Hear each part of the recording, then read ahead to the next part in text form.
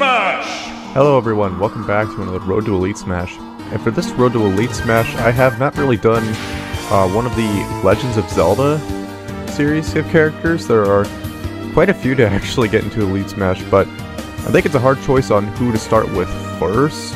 I'm tempted to say Link, but I haven't mastered Link just yet, so I think we're going to go ahead and go to Zelda. Let's start off with Zelda. You know, Zelda's a pretty easy Wi-Fi warrior to master. Let's pick Twilight Princess skin. I like that the best. And let's get right into it.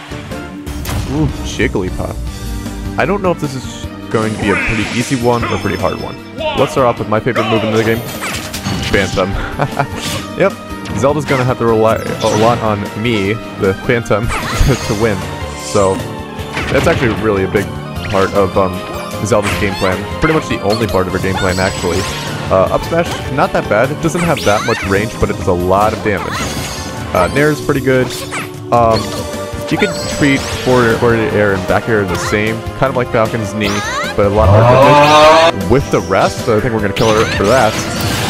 This Jigglypuff is most likely a beginner. And we do get the lightning kick out really fast. Oh, but our Phantom's going to have to go to pieces, unfortunately. Jigglypuff actually landing the rest this time. It was at this moment Jackson knew. He f***ed up. It's a devastating lightning kick to counter the rest. Up. Alright, Jigglypuff does not have a kill throw. Up throw is pretty powerful, but that's the strongest one she has. I don't know what she's doing, just constantly shielding. Alright. I don't think up throw kills from here? Nope. No, it doesn't. Alright. We're still living, we're almost at like 200%. And up E is actually really fast. It comes out frame 6. It's pretty insane. Nope. And a 212. And Jigglypuff up throw does not kill. Maybe back throw kills? Nope. Okay, you just went for up throw. Now we're at 229. You go back to... Okay, up throw now kills at 244%. Now let's just finish off Jigglypuff, and I think we just have ourselves a really easy win. After living to that. Alright, Jigglypuff's putting up a little more of a fight. Alright, not yet. Whip. Get out of here.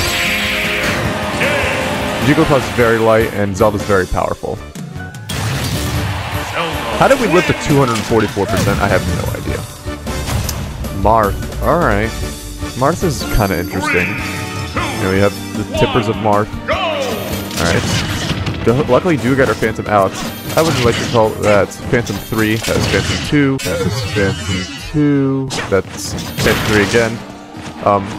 Like I said, there are 5 different charges you can charge Phantom 2, and each one being more powerful than the last, and each having different properties. Like that is Phantom 3, it has an overhead slash, which can be pretty helpful for dealing with Marth. Off. Ooh, nice down there. They did buff that in one of the last patches for no reason in particular. Me and my brain, huh? And we're just getting started. But now it makes Zelda down here really, really good. I thought we were dead. Now we're dead to tip her back here. So another thing I should mention is that Zelda F-Tilt actually has tipper. Alright. You're not dead yet. Now you are. Faked you out with the downer, so you have to get hit by the Phantom. Yeah, just seen that coming. Can't really roll into one of those. Yeah. He did not jump like I thought. But the F-tilt is gonna kill it. Alright. Don't really see that too often. Zelda killing with F-tilts. And there's Phantom. Me again. Up smash? Alright.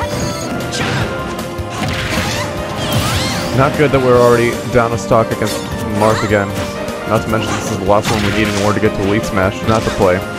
Well, I was trying to get a kill with up B, but it just wasn't working. At that angle, Marth was not going to live either way. So, get that jab. 14%, really good. And on. Is Marth throwing? Yeah, I don't know. He should not have died that early. Okay, I almost thought he did it again. I almost thought Marth was going to throw that entire game. Alright. I'd rather he not. 2 very boring minutes later. Okay. There it is! Alright.